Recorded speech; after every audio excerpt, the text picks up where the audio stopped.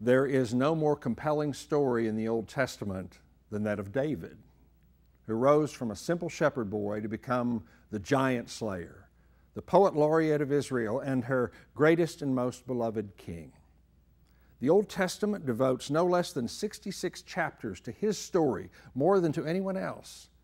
And still today, the symbol of the Jewish faith is a six-pointed star, the Star of David. And there persisted among God's people a hope, an expectation across the centuries that one day Yahweh would anoint a King of Kings, a Mashiach, in Greek a Christos, and he would be called the Son of David. I'm Ken Durham. I teach in the Lipscomb University College of Bible and Ministry, and I'm pleased to welcome you to this new series of Bible studies we're calling David's Supporting Cast. We've invited 8 gifted students of the Bible, 8 women, to explore the wild and fascinating story of King David through the eyes of some of the main characters in his life, David's supporting cast. We think these studies will bless and challenge you to go deeper in your studies of the Word and will ultimately point you beyond a remarkable and very flawed person named David to the person we believe to be the true King of Kings, God's Messiah, Jesus the Lord. Today we're joined by Mallory WYCKOFF. And Mallory, welcome. We're so pleased that you could be part of this 8-part series of some very gifted women who are particularly strong in the Word of God. And so we look forward to what you have to say to us about Bathsheba today. But before you do, tell us a little bit about yourself, where you grew up, went to school, and what you're doing now. Sure. As you said, my name is Mallory. I grew up in Clearwater, Florida, on the beaches there. Loved it. Still have that in my bones. I came to Nashville about 8 years ago for grad school. So I originally went to Lee University for undergrad and studied journalism there, and then came over here to do graduate work in theology at Lipscomb, and enjoyed it so much that I decided to stick around for the D-Min program here, which I finished in April of this year. Congratulations. So recently, thank you. Yeah, it feels good to be done. Yeah. I'm married to Tim, been married for almost 8 years, and I am about 7 months pregnant with our first little one, a little girl. Congratulations again. Thank you. Thank you so much. What kind of ministries are you involved in, you and Tim? Sure. So I'm in a transition period at this point. I just came out of 5 years of working with a residential facility that works with young women who have faced various forms of trauma, and oftentimes sexually related trauma, so abuse, trafficking. And so we worked with them as they brought various issues that had surfaced from that trauma, whether it was eating disorders, chemical dependency, whatever it may be. So I spent 5 years working with them, did my dissertation work sort of out of that experience and in relation to it, and recently just transitioned out of that to start a spiritual direction practice. So I'm certified as a spiritual director and have begun meeting with people regularly and sitting with them and holding space for them and seeing what God is up to in their lives and in the world. So good for you. Thank you. Good for you. I think your topic today is Bathsheba, the silent story. So I'm very intrigued, as I think we all are, to hear what you will bring to us from the life of David and Bathsheba today. Yes. Okay.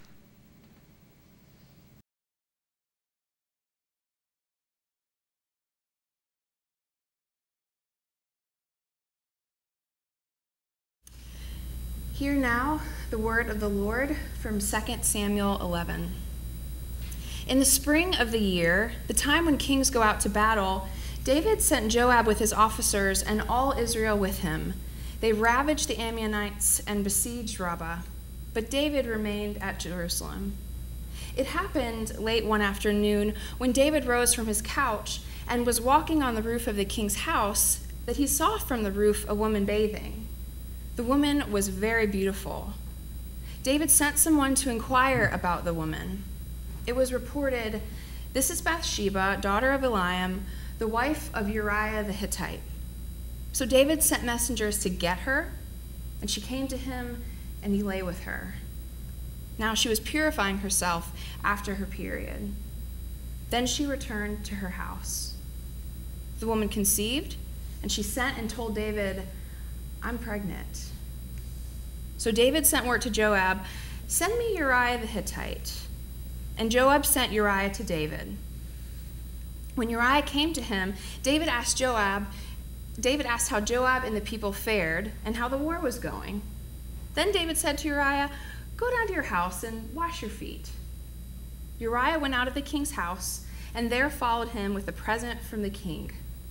But Uriah slept at the entrance of the king's house with all the servants of his lord, and did not go down to his house. When they told David, Uriah did not go down to his house, David said to Uriah, "You've just come from a journey. Why do you not go down to your house?" Uriah said to David, "The ark and Israel and Judah remain in booths, and my lord Joab and the servants of my lord are camping in an open field. Shall I then go to my house to eat and to drink and to lie with my wife? As you live and as your soul lives, I will not do such a thing." Then David said to Uriah, "Remain here today also, and tomorrow I'll send you back." So Uriah remained in Jerusalem that day. On the next day, David invited him to eat and drink in his presence and made him drunk. And in the evening he went out to lie on his couch with the servants of his lord, but he did not go down to his house. In the morning David wrote a letter to Joab and sent it by the hand of Uriah. In the letter he wrote, "Set Uriah in the forefront of the hardest fighting, and then draw back from him so he may be struck down and die." As Joab was besieging the city, he assigned Uriah to the place where he knew they were valiant warriors. The men of the city came out and fought with Joab, and some of the servants of David among the people fell.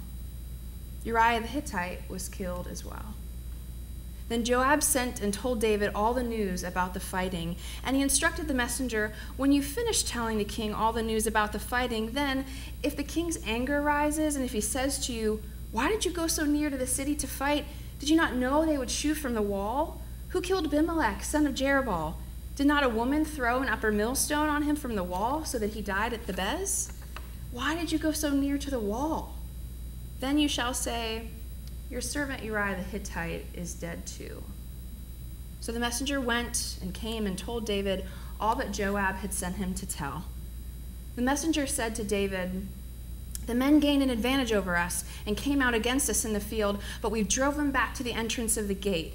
Then the archers shot at your servants from the wall. Some of the king's servants are dead, and your servant Uriah the Hittite is dead also." David said to the messenger, "Thus you shall say to Joab, 'Don't let this matter trouble you, for the sword devours one and then another. Press your attack on the city and overthrow it, and encourage him.'" When the wife of Uriah heard that her husband was dead, she made lamentation for him. When the mourning was over, David sent her and brought her to his house, and she became his wife and bore him a son. But the thing that David had done displeased the Lord. The word of the Lord. Thanks be to God. A few years ago, I found myself in a dark movie theater in Montgomery, Alabama, watching the film Selma in the middle of a week-long civil rights pilgrimage. Selma was only 50 miles from where I sat, a site memorialized in the Civil Rights March of 1965. Having just stood on the Capitol steps where I now saw a fictional king deliver his rousing address, having just toured a museum in Birmingham displaying the most heinous acts of white supremacy, having spent many months reading through jarring accounts of life in Jim Crow South, I felt many things. I felt proud of the courage and tenacity of human beings in the face of evil. I felt inspired to further my efforts towards racial justice and reconciliation. I felt despair at the ever-wide chasm between how far we have come and how very much is yet to be done. And I also felt something I did not expect and knew even less of what to do with. I felt conflicted. Here I watched a story about a man whose work I admire so deeply, whose legacy persists in inestimable ways, a man who championed justice through nonviolent means, a man who slept with prostitutes and was unfaithful to his wife. Though it seems history may never deliver an altogether clear and certain picture of King's sexual exploits, what is clear is that when I'm reminded of this disconnect between King's calls for justice for blacks on the one hand and exploitation of women on the other, when I speak of it even now, I feel an ache in the deepest part of me. It's not that I've ever needed champions of justice to be perfect, to be more than human. It's that I struggle to reconcile my thoughts towards King as both a hero and a womanizer. What do I do with a man who, on the one hand, called for us to imagine and live into God's beloved community, and on the other hand, perpetuated injustice against vulnerable women? I don't know. And it seems my only option, so long as I live in the world in which I find myself, is to face head-on such discrepancies, such lapses in our pursuit of God's kingdom, such disconnects between the community we're called into and the one in which we reside. This scenario is not altogether different from the one we encounter in 2 Samuel 11, the story of David and Bathsheba. As far as I can tell, commentators throughout history have felt a similar discomfort with the notion of King David as a man who fails so deeply. This discomfort, coupled with centuries of systemic sexism, has led to countless interpretations of the text which paint Bathsheba as a seductress, a wanton woman bathing boldly in the open, hoping to catch the king's eye with robust thighs and sultry lips and secure an invitation to his bedroom. Throughout the years, artists of various stripes have perpetuated this image, from films like the 1951 Gregory Peck classic to Renaissance oil paintings. In each portrayal, Bathsheba's body, her femininity, her personhood are dangerous. What's poor David to do with a temptress eager to lure her way into his bedroom? Commentators and preachers often have echoed a similar sentiment, noting that if David had simply been at war among his fellow kings, as was the custom in springtime, he would have remained in God's will, tucked away, safe from temptation.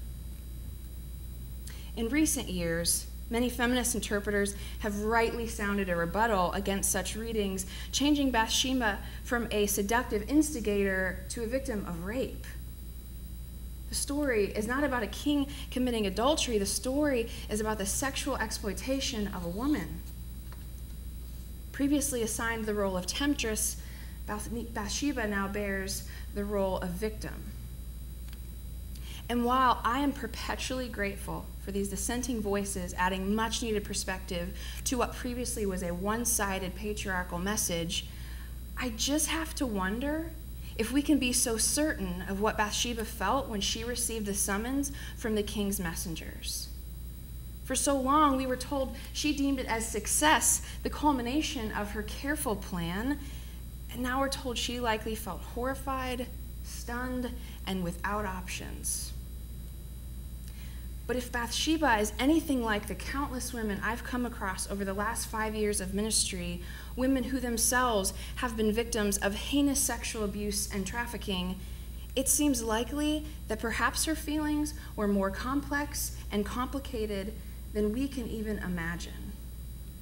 I wonder, what was it like for her to find the king's men at her door, to hear their command to leave her home at once and meet David in his palace? Perhaps she felt angry at being the victim of voyeurism, scared at the sight of the swords on the messenger's hips, uncomfortable with their hands on her shoulders, curious to meet the king and glimpse the interior of the palace, hopeful that he was indeed the godly man they said he was, flattered that he found her beautiful, lonely from her husband's long absence, confused as to what would unfold. Maybe she felt like I do in so many public settings, never wanting to assume the worst in every man who looks my way, and so smiling politely, and yet sometimes finding their responses revolting and degrading. Maybe she held hope even as she held fear. And what did she feel when she found out the king's true purpose in summoning her, knowing the discrepancy in their positions of power meant her inevitable rape? Had she been in a position like this before as a child in Jerusalem, uncomfortable at her neighbor's gaze and nauseated by his wandering hands? Had she come to expect such inevitable vulnerability as a female as so many women feel today? Or did she feel like fighting tooth and nail to protect herself and her dignity? I wonder what questions floated through her mind. Could I have done something differently? Should I have bathed at another time? Did I do something to incite this? Is my body dangerous? Perhaps she felt as conflicted as my friend Emily, a young woman who survived decades of the most brutal sex trafficking ring imaginable, a ring devised and managed by her own father. He was a powerful political figure in her town, publicly holding power and position and privately holding dozens of women and children captive. Emily does not wax romantic about her time in slavery, about the daily torture and abuse and humiliation. But on occasion, with tears in her eyes, she mentions that despite the role her father played in her captivity, she still desires for him to be a dad. She longs for the affection that she never received from him. She wishes she could know him in a different way. These thoughts confuse her. She doesn't understand how she could feel any desire for connection with her chief abuser, but she does. I've heard countless stories from other women who've been victimized in horrifying ways, molested by their uncles, harassed by peers, forced to bear family secrets. And in each case, they bear more than the wounds of their trauma. They hold questions about themselves, about their potential complicity in their abuse, about their responses. They ask, did I do something to invite this? Does my voice not hold weight? Why did my body respond the way that it did?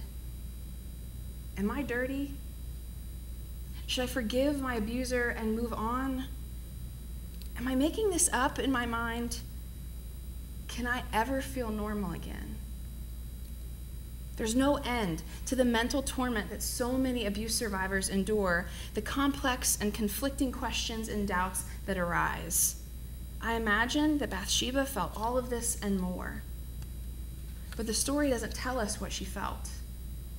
In a story with David at the center, we're told only a few details about Bathsheba: who her body belonged to, as the former property of her father and now her husband, what was done to her body by the king, and of the ill child her body produced in the aftermath of her abuse. We don't get to know for sure what thoughts filled her mind, what questions plagued her heart.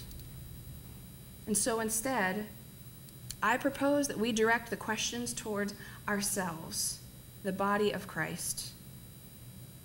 I suggest that we ask ourselves the questions that surface from a story like this, a story that in reality plays out each and every day among us. Let us start at the beginning. We're told that in the springtime the kings went out to war, but David stayed home while his soldiers, quote, ravaged enemy armies.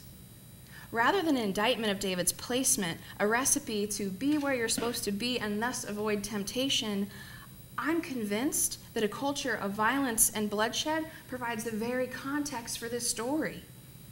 If it was so ingrained in their cultural identity to murder and slaughter others, why are we surprised that David would murder Uriah?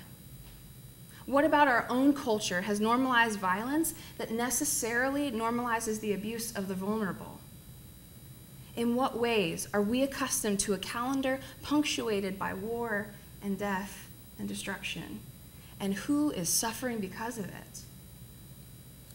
When David is told of Uriah's death, he responds casually that war is war and people will die.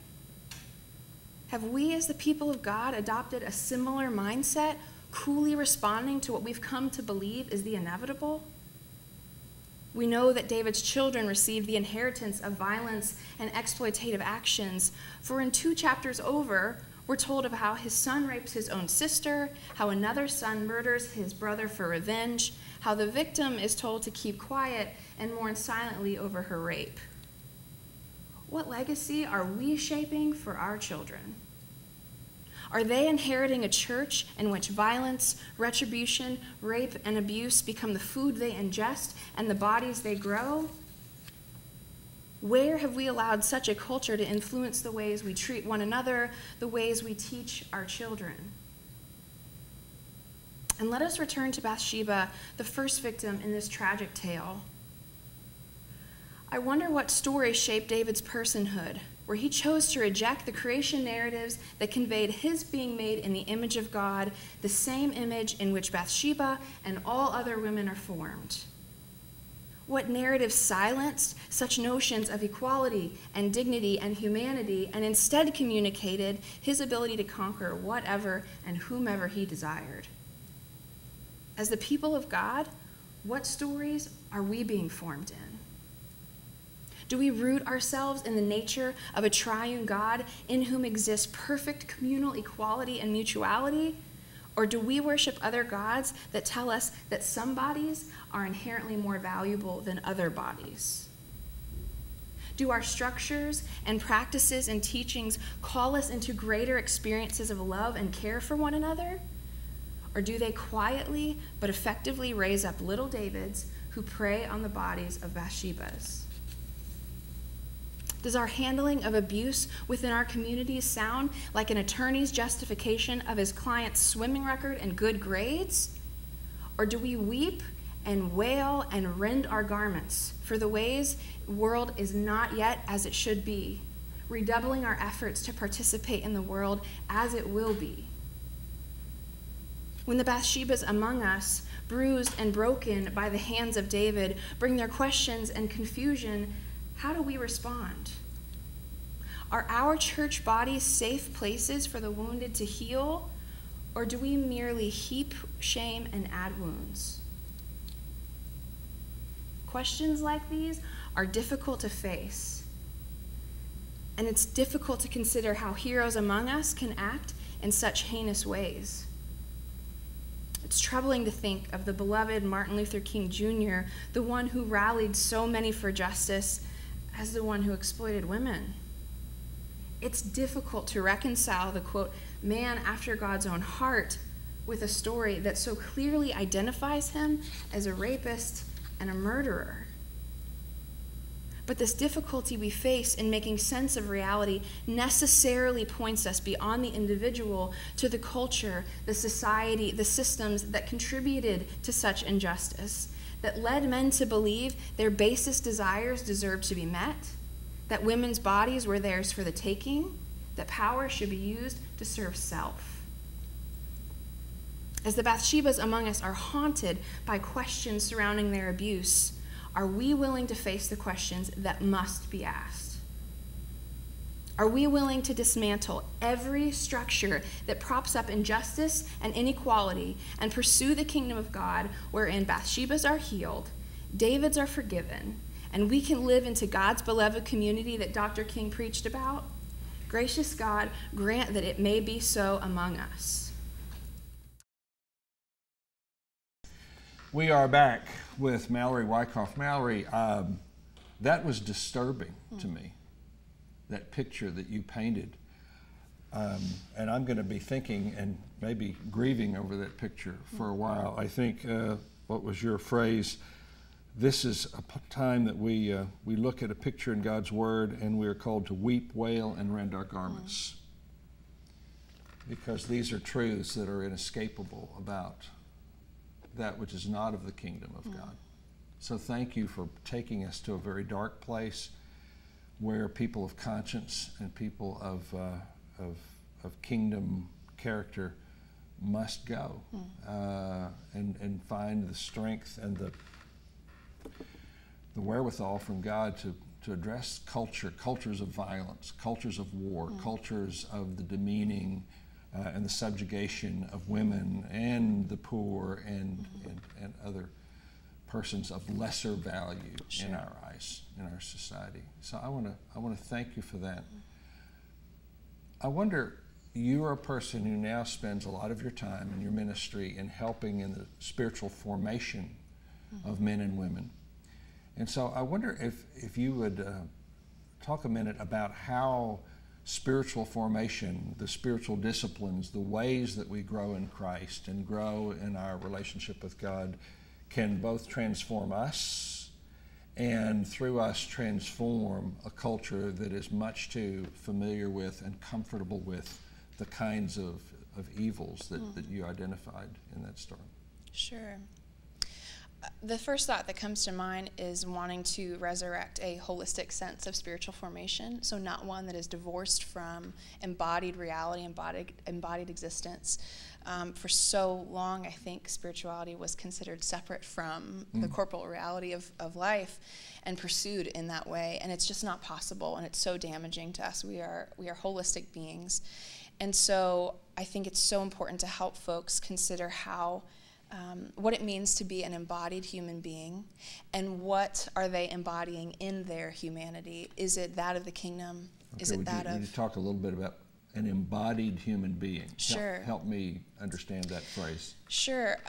Connecting all of the parts of ourselves and not considering spirituality as something other than or greater than our physical selves, our bodies. I talk a lot about bodies in this sermon for a reason. Because one, the story just provides it there, but helping folks even consider what does it look like to see basic realities of embodied existence, cooking, running, making love, anything as a spiritual act. What does it look like to invite God into that space and to see the Spirit of God at work? So helping to break down some of those really false sort of dualisms and instead pursuing a more holistic sense. Because I think that not only forms us as individuals, but it forms our community. It helps us see, okay, where have we put blinders up? Where have we said these things are separate or these things don't interact? But instead seeing, no, they're all part of the same story. Yeah. So I wonder, is it in 1 Corinthians 6, do I remember correctly, that Paul says, you are not your own, you were bought with a price, therefore honor God with your body. And it seems to me Paul is suggesting this kind of holistic theology of the body. When we give ourselves to God, we give our whole selves to God, and we are accountable for what we do in the flesh, in the spirit, in every act of being in His creation. So I wonder if that doesn't speak to some of the disturbing things that were going on in the David story, which is full of physicality. Yes. Right? You get the violence of war, you get the violence against this woman. One thing you said I have to just call to mind, because it's one of the things that troubled me and I hope awakened to me, is that Bathsheba may have gone to the palace hoping David was the righteous man that he was famously known to be, or something like that. Well, he clearly did not live up to his reputation that day as a man after God's own heart. But she may have gone in trust, but that trust was violated. So what would you say to some of our viewers who want to use their life of prayer or scripture or just in service to become more to become smarter about what's going on in the world and find ways as a Christian to respond in a positive way or in a constructive way? Are there ministries, are there opportunities here in Nashville for people who want to get involved in speaking to these kind of crimes against human beings? Sure. So there's a lot there. My first thought is that what I think each of us has to do is to become connected with our own brokenness first, whether that means ways that we've been wounded or ways that we have caused wounding in others, and often it's both. And to be honest about that, to not segment that from our conscious, but to bring that to the table and to name it and to address it, because so many folks are desperate to do that but don't often find spaces to be able to name those realities. And so I think we have to be committed to doing that, to, again, identifying our own brokenness before we can ever begin to approach or try to help redeem that of others. Okay. And then as we do that, I think we become, as Noun would say, wounded healers, where we are then creating a space that invites others to do that, where we can we can confidently and humbly name that we're very broken, and that our bodies have been broken, and as a body of Christ, we are broken, and yet the body of Christ was broken for us to bring healing and redemption and freedom. And so to name that reality just as truly is significantly important. And being committed to do that together, communally as well as individually, I think it shapes us to be ones who then can see, okay, where are the needs outside of our own church body? What is going on within our community, because it certainly exists there, but also externally? Where can we put our hands to this good work? Because all that we need for motivation for that good work is found in the kingdom. It's there, and there's a far better narrative told in the kingdom of God than there is outside of that. And so if we're fully rooted into that, I think it necessarily will issue in really important redemptive work that's so needed. Okay. Mallory, thank you for pricking our consciences today, as I think the story of David was meant to do. I think we've been made even more deeply aware of why this is part of the story of Jesus, that even this man who is something of a precursor or a typology of Messiah could be so brought down by his own sin, his own selfishness, his own pride and privilege, but could also turn to God, as in Psalm 51, and say, create in me a clean heart, O Lord. And I hope we can assume that was his true prayer, and that's where we see the man after God's own heart. Thank you, Mallory, for what you brought to us today. Thank you.